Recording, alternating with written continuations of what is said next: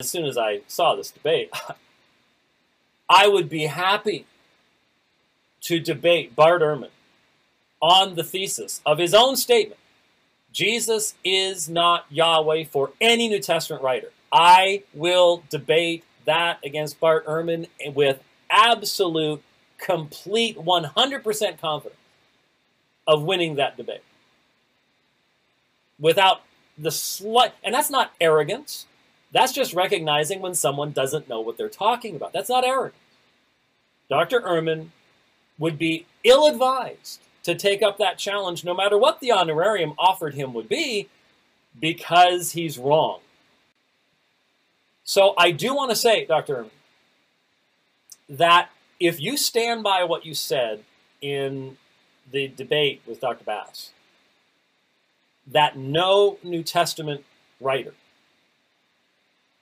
identified Jesus as Yahweh, why don't you prove that I am not a scholar and debate me on this subject and prove me wrong?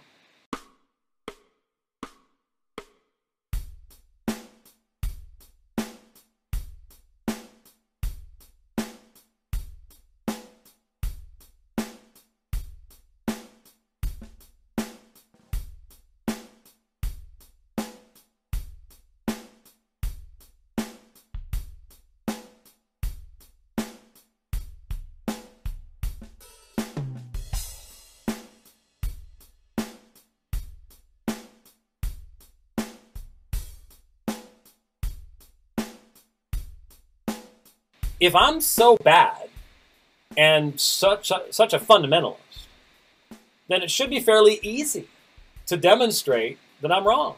The fact of the matter is, if you were to start studying that, you would discover that I'm not wrong. But if you stand by that, then you have an open challenge to debate that thesis. In the fact that the reason we believe in the doctrine of the Trinity is because it is a biblical doctrine.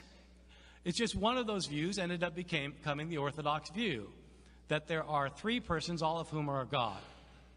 My point is, the early Christians did not think this. You will not find this doctrine in the New Testament. This doctrine is a later doctrine that developed out of earlier views. The earliest Christians came to believe that Jesus had been exalted to God's right hand at his resurrection, and they thought that therefore God had made him a divine being. 300 years later, they were saying that Jesus had always existed, that he was co-eternal with the Father, he was co-omniscient with the Father, and that he, in fact, was God Almighty himself, the creator of all things.